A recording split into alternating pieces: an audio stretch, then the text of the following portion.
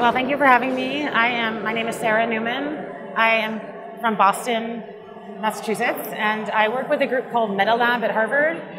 So Harvard has a number of research groups that are committed to interdisciplinary study, and I work with two of them. One is called MetaLab, and that is a group that brings together artists, technologists, and humanities scholars to do interdisciplinary projects that sort of research network culture, but through art, through teaching, through various kind of hacks, workshops, that kind of thing. It's really interesting, always making new projects. So I'm here with my colleagues from MetaLab. And then I also am a fellow at the Berkman Klein Center for Internet and Society. And the Berkman Klein Center is committed to studying the internet and its effects on society. And so my work sort of brings research of the internet and culture, my background in philosophy, and my background in work as an artist all together. And that's what I'm doing here. There's a lot of ways that it influences us constantly, both when we're on and offline. In my specific work, I'm working on this research project called the Future of Secrets. And I've been working on it for about 2 years in collaboration with some colleagues at the Berkman Klein Center. And it's a research project about what happens to our digital correspondence in the long-term future.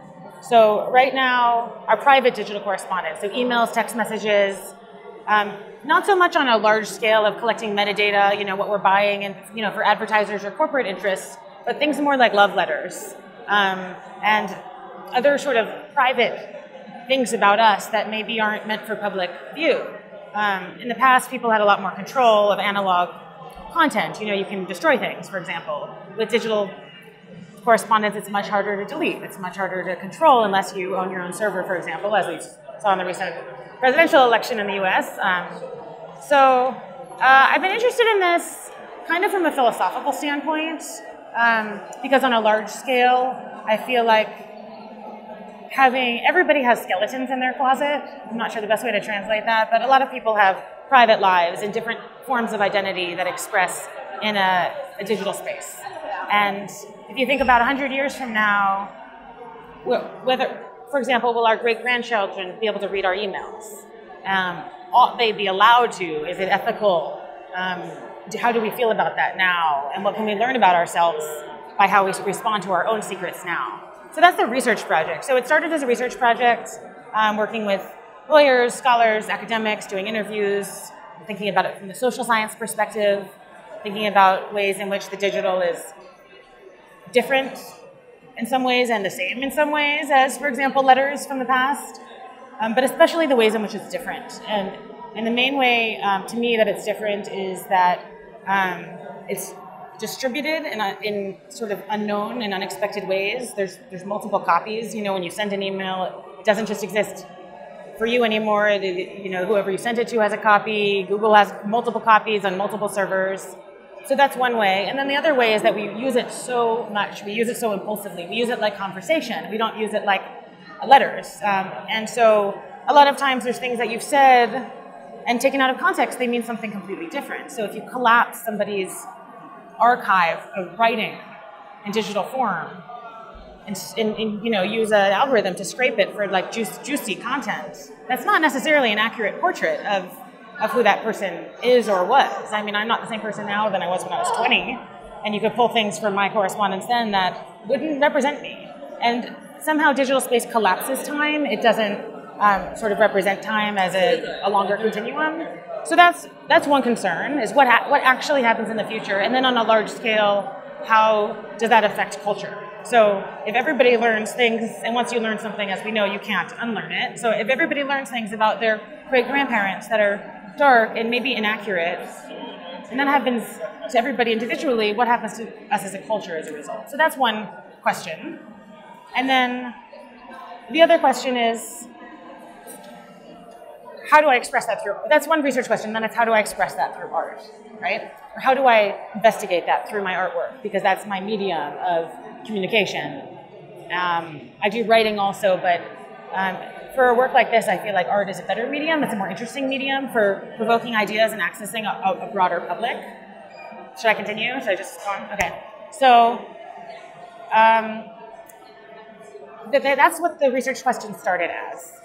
And then I thought, okay, through interviews and through a lot of work with social science methods and sort of alternative social science methods, like interviews that are kind of rhetorical and almost like performance-based in the sense that they're basically tricking people into realizing that they have double standards for themselves and for the people in the future, I realized that I could bring it to the present and think, what relationship do we have now to our secrets?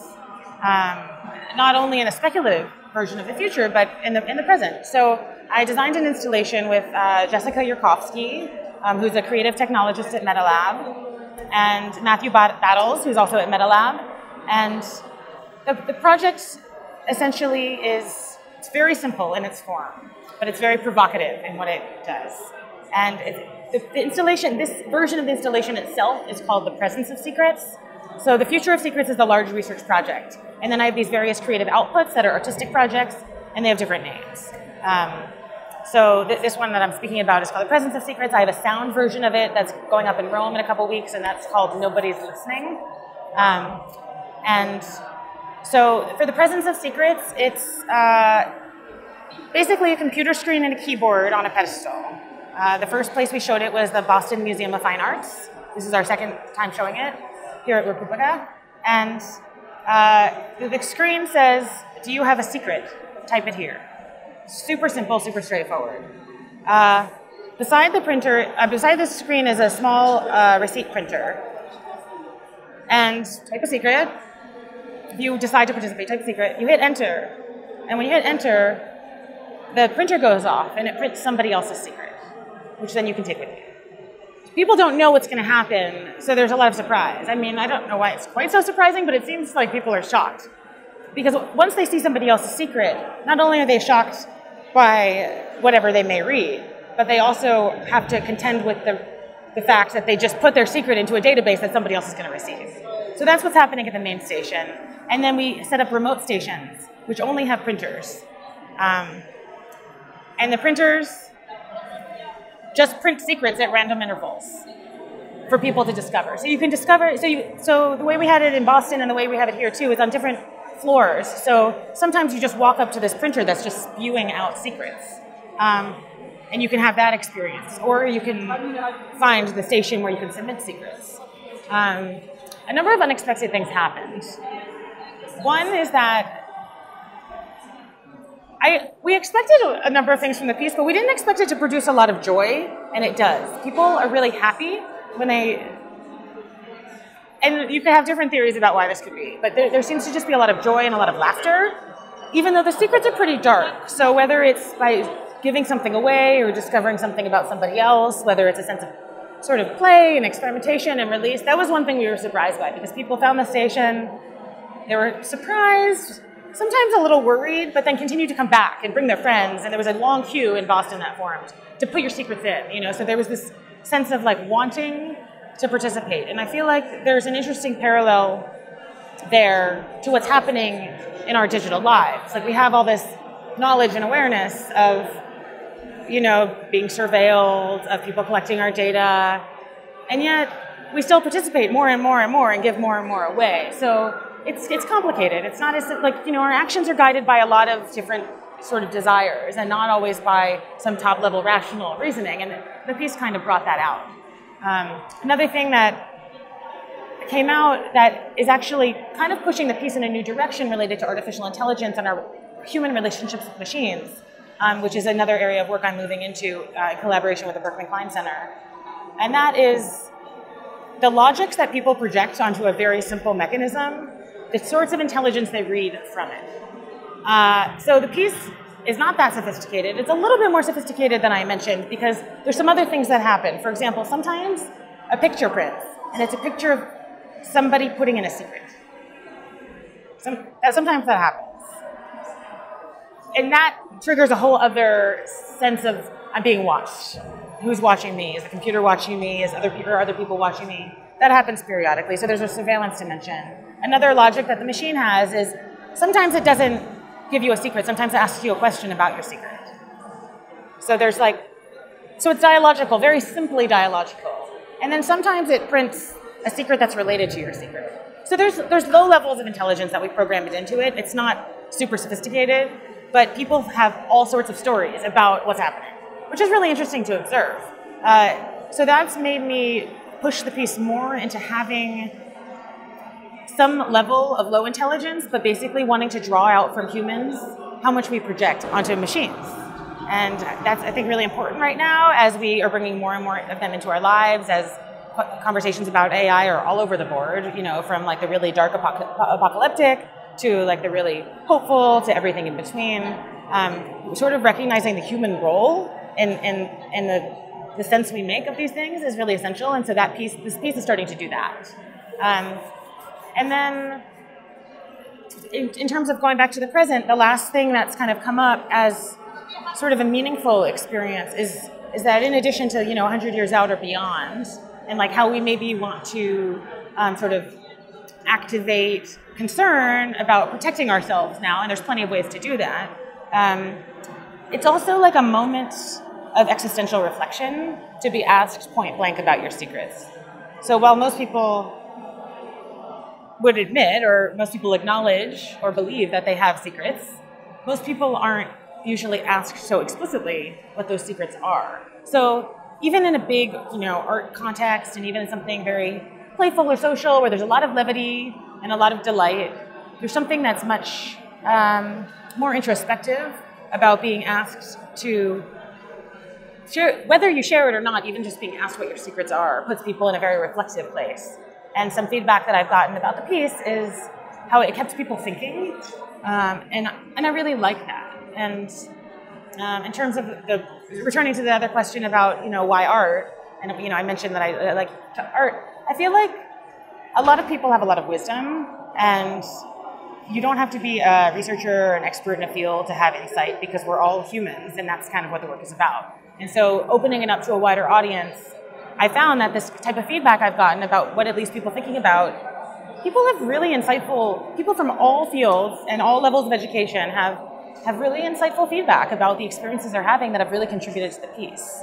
And so while I'm at, you know, a wonderful university and I'm surrounded by amazing scholars, there's also something really rewarding and really insightful about working with general public and bringing their feedback into the piece and making that a part of it too. I think that some people are aware that they're playing a different role in a digital space. But I don't, and especially in extreme cases where people have pseudonyms, alter egos that go online specifically to be anonymous or pseudonymous so that they can enact or explore part of this persona. However, I think that the medium, the digital medium itself is insidious in a way that and not in a bad way necessarily, but in a very quiet and subtle way. I think the medium itself affects the way people express. And so I think that happens in a very wide scale. And I think many people are not aware of the way that it's affecting them. I think many people chat, they might acknowledge it once you ask them specific questions, like, is the voice you use when you chat with somebody in GChat the same as the voice you use when you speak? If you ask them that, they'll say, probably not. You know, if you ask them like little questions, you could probably lead them to acknowledge. But if you just said, oh, are you a different person? I'm like, oh, no, it's me, and it's the same person, I'm me. But I really think the medium itself brings out these different parts of us. I don't think that's bad at all. I mean, I think that's true of any sort of creative or expressive technology. Like the way I use a camera and make photographs is different than the way I would use a pen and make a drawing. You know? And sometimes the technology is more upfront about the fact that it's, you know, mediating the person that you're expressing, and sometimes it's really subtle, which is what I mean by insidious. You know, it kind of becomes invisible. You stop seeing the fact that there's something mediating your identity. But I also think that there's something really positive in that it's really a safer place for a lot of forms of exploration and expression that are not as comfortable in the human. So it's not like, oh, we shouldn't do this, or, you know, we're only our true selves in physical space. I don't think that's true at all. I think we have endless possibilities to explore in all sorts of creative or altered environments. But I think in terms of people's awareness, it's a range, and I also think it depends on how you would ask. In terms of people's relationships to their secrets, there's a huge range. I've kind of mapped it because, as I've mentioned, I've done these different sorts of workshops and interviews. So I break them into camps, okay? There's people who have secrets that they want, that there are secrets now that they want to stay forever secrets. There's people that have secrets now that at some point in the future, there's a threshold after which you cross. It's okay that it's not a secret forever, it's a secret for now. That time period maybe has to do with their lifetime or the lifetime of anybody who knows them, or even it could be much shorter, like it could be, it's a secret now, but it won't be a secret in 3 years. If it's somebody's around somebody's identity or something that's transitioning about somebody's identity. So there's different time ranges, and those are specific. So there's the secrets forever to be secrets. There's secrets after which a certain time they're no longer secrets. There's a kind of a subcategory of that, which has to do with geographical space as opposed to temporal space. So then there's secrets, I still call it part of that category. So there's secrets that are secrets now and here, but maybe aren't secrets for somebody that's so far away that it's a different kind of distance, like a geographical distance. Like, okay, you don't want people in your community to know this, or people in your country, or people who speak your language to know this, but to somebody that's on the other side of the world that you'll never meet and will, do you care if they know it? And some of those people say, I don't really care if they know it. So there's these different kind of distances, but they're secrets with a parameter. Then there's secrets that people don't want to be secrets. So they call them secrets, they identify them as secrets, but they actually wish for them to not be secrets, either now or in the future. And a lot of it is for now. Like, yes, this is a secret, but I really wish it wasn't a secret. Now, there's interesting questions around that, like, well, then why is it a secret? But then there's actually, in some cases, a wish for it to come out in the future. I think some people hope that their current secrets are discovered, again, with a certain temporal dimension, They hope that their children will one day know about their past lover, or they hope that their great-grandchildren will appreciate the fact that they were, repressed homosexual, or whatever. There's a million different kinds, of secrets. So that would be the last, is the people who hope that their secrets come out now or later. So I think that the installation intrigues these different groups of people in different ways, not all in the same way. In terms of the platforms that you mentioned, the Whisper or Snapchat or things that are meant to disappear, I think that it gives people sort of space to explore what it means to share, but within a potentially protected environment, and also within a space where it's okay to be talking about who's going to see it. Because those platforms not only introduced temporality and disappearance and privacy of a certain kind, but also the fact that, okay, let's have open dialogue about making things disappear as opposed to staying around. So I think that that's what those did. I do think that we're in a time right now that's a strange in-between time where the technologies and their convenience has caught on so quickly that we're using them, and we're using them so much, and our criticality of them is kind of lagging behind. Like, we're starting to catch up now. And that happens too, of course, with like all sorts of innovations, which is why, there's these wonderful drugs that are discovered, and then you realize like 10 years later that it actually has lead in it, or whatever, whatever the thing. Maybe it's like, oh, this thing is so great. Oh, wait, maybe it's not. And that happens like, from the Industrial Revolution to the present day. Same thing is happening in these sort of digital space with our digital technology. So I think now there's really a big movement. And I think that movement has really brought in these new apps that have this kind of disappearing quality. Sometimes things become kind of dark as a result of that, and that has happened with Whisper. And there's, once things become anonymous, there's also opportunities for trolling, bullying, cyberbullying, and it gives space and freedom for kind of darker parts of people that aren't necessarily healthy or healthy to share with others to come out as well. So it's kind of a balance between the liberty of expression and not wanting to feed or create space for hatred. I'm an artist. I identify as an artist. But my deepest interest is actually in human psychology.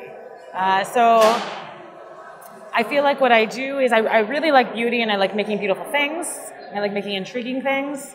But I feel like I'm always infusing those things with a dimension of either self-understanding and reflection or, sort of broader understanding and reflection.